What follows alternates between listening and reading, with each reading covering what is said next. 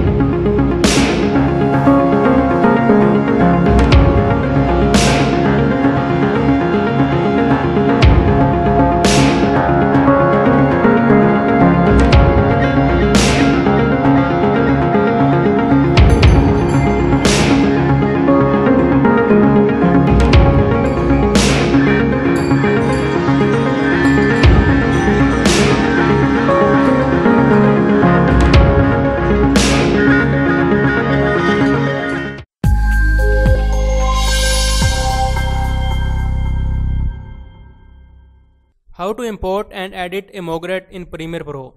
First of all, open Essential Graphics panel from the Windows tab. Now add folder of Mogret files as shown.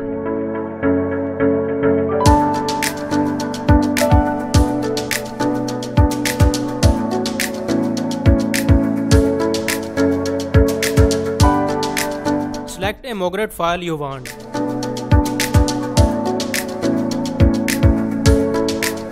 You can change the color and duration of a Mogret file.